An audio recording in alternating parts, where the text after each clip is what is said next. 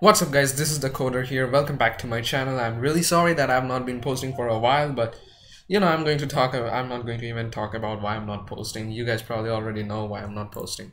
So so I'm just going to show you something really cool today. Okay, in this video I'm basically going to show you an API, a really awesome API with which you can actually execute code on your website also. So that's pretty ridiculous that you can actually execute code from your website.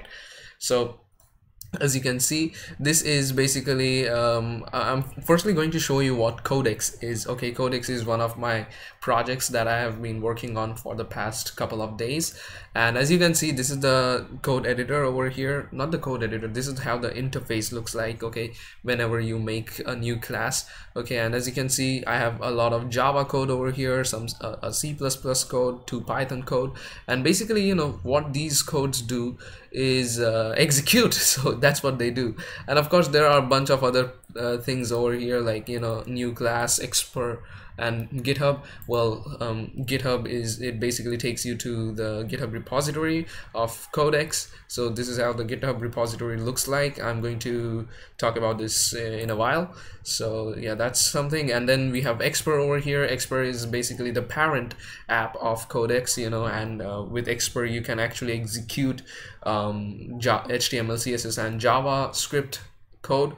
So as you can see, this is calculator web over here. I can just open it and you can see this is all JavaScript and HTML and CSS code. So it's pretty cool over here, HTML, CSS, and JavaScript. So you can check that out, export out, and I've actually made a video about it. So anyway, this is what the interface looks like. And of course you can, in order to create a new class like this over here, you can click on new class over here. You can give it a class name, like I'm going to name it hello world. Now I already have a hello world.java over here, so I'm just going to create a Python class over here instead. So I'm going to make it using Python hello world. So yeah, let's just create a new class. And once you create a new class, you can see this is how the interface looks like.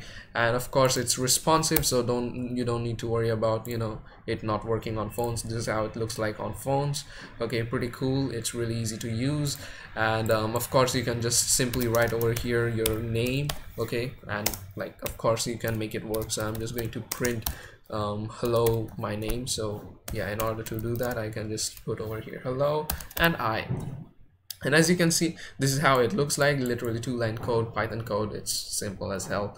And now I can just click on run over here, and when you click on run, you can see it asks for an input. Now over here, as you can see, we don't need an input, okay, but in case you have multiple inputs or even single inputs, you can simply put it over here line by line. Okay, and when you put any kind of input line by line, it is automatically considered as multiple individual inputs. So yeah, that's, I guess, pretty easy to pretty simple to understand. Okay, so yeah, let's just forget about that. And in case there's no input, then you can just leave it blank and click on run over here. And once you click on run, you can see it loads, and you can see it says hello Jaagrav, and I can simply make this like coder, okay, so that I can say hello coder. So yeah, you can see hello coder. So now you'd be like, how is this working? Well, it's using the Codex API. Now for those who are wondering what the hell is the Codex API, well, I'm going to show you what the hell is the Codex API. So just come to the home page of Codex and click on GitHub over here, and once you click on GitHub over here, you can see that nice effect. See, it's material UI, baby. So as you can see, this is the Codex repository right over here on GitHub. Okay, and GitHub, well, you guys did a great job making the dark mode. It looks so hot. But anyway, so as you can see, it is Codex is basically a React app, and you can see there's various things over here, folders over here. Well, if you want to make any kind of contributions, well, you're welcome to any kind of contributions. You can simply create a pull request, fork this repository, do whatever you want to with this. And in the readme file, you can see I have explained what Codex basically is. Codex is an online compiler for various languages like Java, C++, and Python. Now if you're wondering how many languages it can execute, well, it can execute up to 8 languages, that is C++, C, C Sharp, Java, Python 3, Ruby, Kotlin, and Swift. So yeah, it's pretty cool. It can execute it can execute various languages, basically the ones that are most famous right now, you know, Java and Python. So yeah, they are pretty famous. I guess you already know that. And you can see this is basically, I have given the, you know, the people basically an introduction to what Codex is. Now you don't need to worry about what Codex is, you know, because you are a developer and you want to develop your own website from where you can execute code. So in order to execute code, I'm going to present you the Codex API. Now the Codex API is basically this free API, and as you can see, I have said it, there's no catch. There's no catch, okay? And as you can see, you can execute code and fetch output, okay, literally for free. And this is the path. You just need to create a post request in order to, you know, execute your code. And this is basically your payload. This is gonna be your payload. You can see I have explained it properly over here. This is the code, and it should basically contain the script that you need to execute. And then this is the language. You know, you can put a parameter over here, like, you know, language name. So it would be language, and then basically it could be Java, CPP, which stands for C++, of course. And then we have input. So in case the script requires any kind of input for execution, you can you know, pass the input value right over here. And in case you have no input at all, you can just leave it empty. You know, you can just leave it empty, and it would simply execute. And then over here, as you can see, I have written what are the languages that are supported for execution. You can see these are the languages basically. So you know, you can pass in these you know, these strings, CPP or C or CS, you know, like respective to what language you want to execute using the API. And you know, I've basically explained a bunch of other stuff. I've also put an example or a sample code that you can run using Axios in the backend using Node.js. So yeah, that's pretty cool, as you can see over here. Okay, so yeah, this code you can use in order to run you know, the API basically from your backend. Okay, and as you can see, the sample output is basically this. Actually, you know, I have kind of changed it a bit. You know, I have made it even more detailed now, and you can see this is the output. And yeah, it's pretty easy to understand, I guess. Now for those who still did not understand how this API works, or you know, for those who want to see an example request made using this API, I'm going to show you how it works using Postman. Now for those who don't know what Postman is, well, Postman is basically a place where you can test APIs. So as you can see, this is the API URL over here, you know, HTTPS whatever, and you can simply just copy paste this in your Postman account as well. And make sure you make a post request over here. Now of course there are many different kinds of requests that you can make, but make sure it is set to post. And then this is basically the payload or the body that you need to pass in the request in order to execute your code. Now as you can see, right, like I said over here, you need 3 parameters: code, language, and input. And code is basically, you know, the script that you need to execute. So this is the script.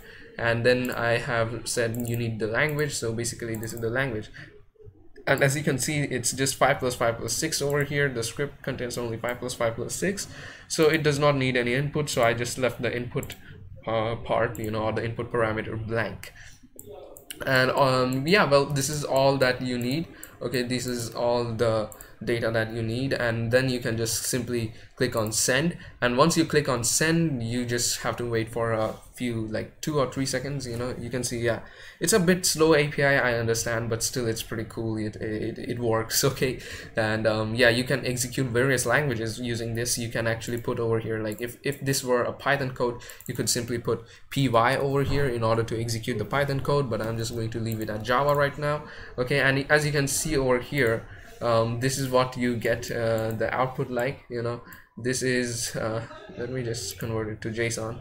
Yeah, so now you can see it's easy to understand. So the JSON part, the basically the callback or the response kind of looks like this. So you can see this is the source code, basically what you wrote, and then you have the status is 2, which means it was a successful request, and then the error code is 0, and then the output is 16. So yeah, as you can see, I have wrote over here system.out.println 5 plus 5 plus 6, which is equals to 16, of course. So 5 plus 5 is 10 and 10 plus 6 is 16. I hope you know that. And then you have the date over here, and then you have the language, you have the input. Now for those who are wondering why do I have date over here, well, you could actually make something like git over here. You can add, you can make your own git, basically your own version control system, and you can record the changes that happen in every once in a while. So you can simply just convert to the previous version, and you understand, like if you need these, because I'm pretty sure you guys are going to create something even incredible than this. You guys are probably going to use, I don't know, you guys probably will make something much better than Codex. But anyway, Codex, I made this website in order for you to understand how this API basically works. Okay, you can browse through the code to understand how Codex works, how the API requests are made. Okay, and yeah, this is the this is how it runs. Okay, this was basically an example request that I made just for you guys to understand how it looks like, how the output looks like, or the response looks like.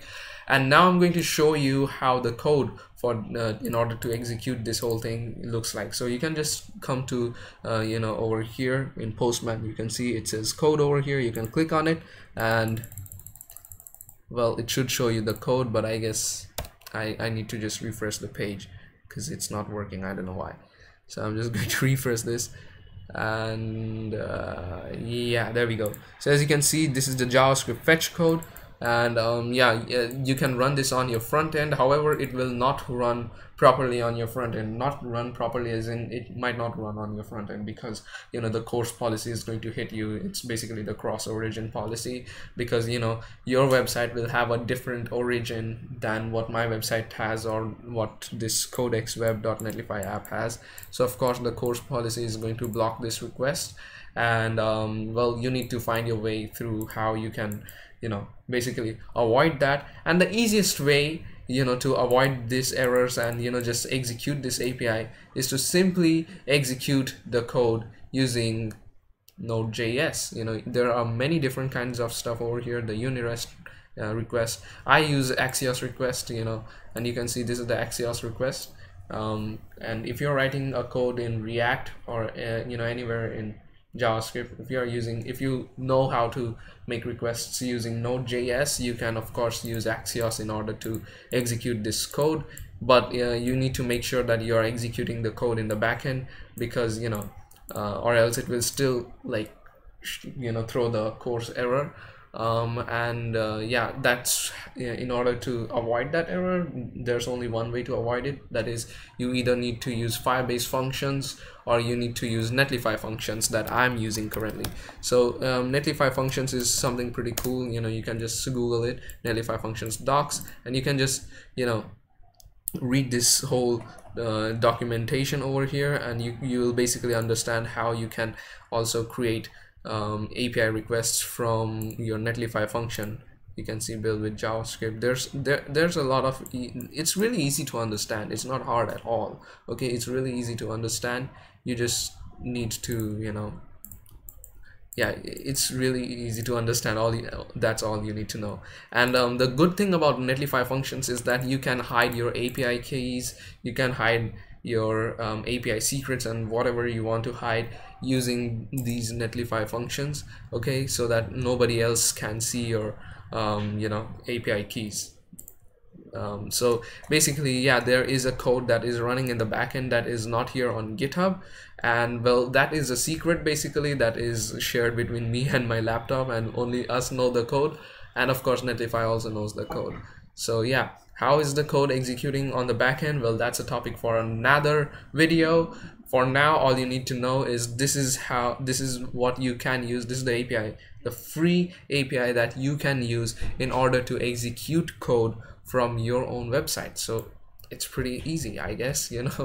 I hope all of you guys understood what this API can do, what potential this API has, you can simply visit it on GitHub. All of it is open source here on Jaagrav/Codex. You can check it out. It's really rad. Yeah, so that's it for the video. You can see I'm still again going to execute this, just for you guys to see. I can write over here, well, I can just write over here hello world. I need to use backslash over here. Yeah, I can just type in hello world, and then I can send this request, and you'll see the output over here. Basically, yeah, there you go. You can see the output over here. It's hello world. So see, that's how easy it is. That's how easy it is to make requests, create requests, and execute your code. So I hope you guys understood how this code works.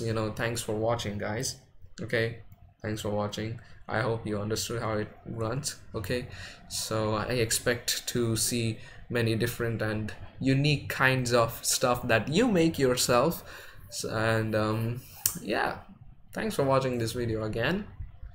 Well, see you next time, again, probably in a month. I don't know.